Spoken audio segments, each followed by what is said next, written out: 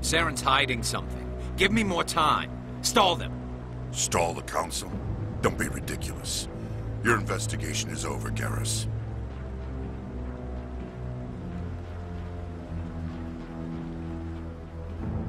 Commander Shepard, Garrus Vicarian.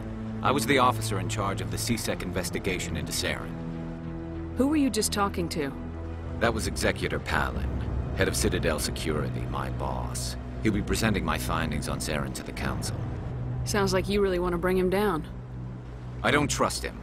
Something about him rubs me the wrong way. But he's a Spectre. Everything he touches is classified. I can't find any hard evidence. I think the Council's ready for us, Commander. Good luck, Shepard. Maybe they'll listen to you.